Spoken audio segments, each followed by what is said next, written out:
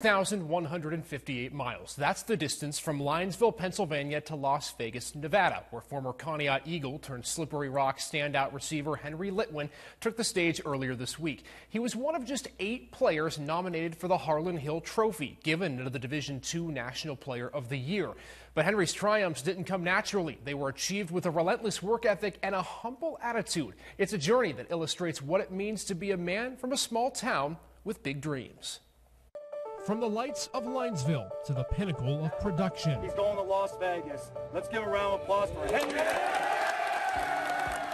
The journey of Slippery Rock senior wideout Henry Litwin, leading to a nomination for the Harlon Hill Trophy, reserved for the nation's top Division II athlete. But the path to success began far from the bright lights of fame, rather at Conneaut Area Senior High School.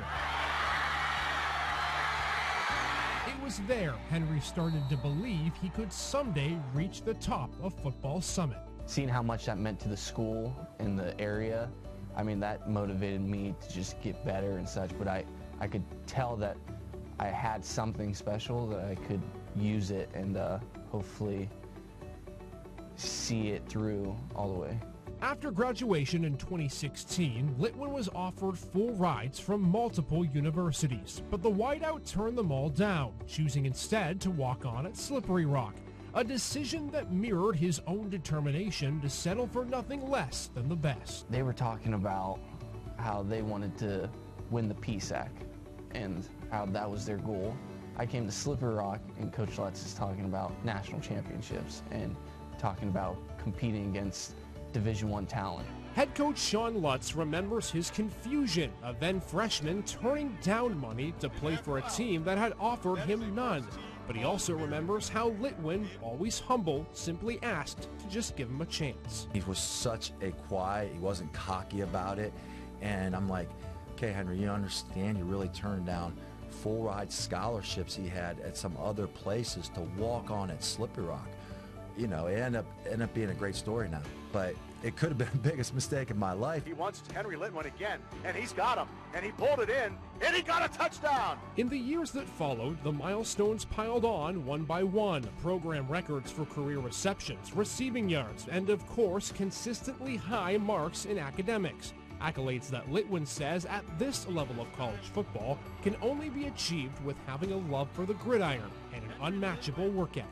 So at Division II, you truly have to love the sport because you're not going to have the fans, you're not going to have all the resources and all that. So you're playing just because you love the sport, and nobody's really giving you a chance to move on. Sometimes you only have a couple thousand fans in the stands compared to 30,000 fans, you know. So it's not easy, but just the love of the game gets you through it.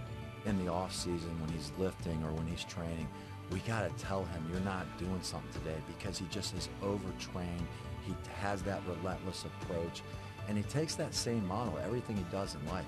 As he departs for Sin City, Litwin hopes his desire for more will lead him to the professional stage. Even if not, he says his work in football is nowhere near its end. And the accolades and all that stuff's cool, but I just feel like there's more I have to do. Which is a blessing and a curse, because you know I can never relax, but I always want to just keep striving for the most I can get. If you had a message that you wanted to share with young players or any Division II, Division III college football program that want to be just like you, what would that message sound like? The opportunities, they don't come often, but when you do get that opportunity, you have to take advantage of it. But you also have to be ready, so you can't just feel bad for yourself because you're not a starter, you're not getting reps. You have to be ready for that opportunity, and I'm fortunate enough to have been ready.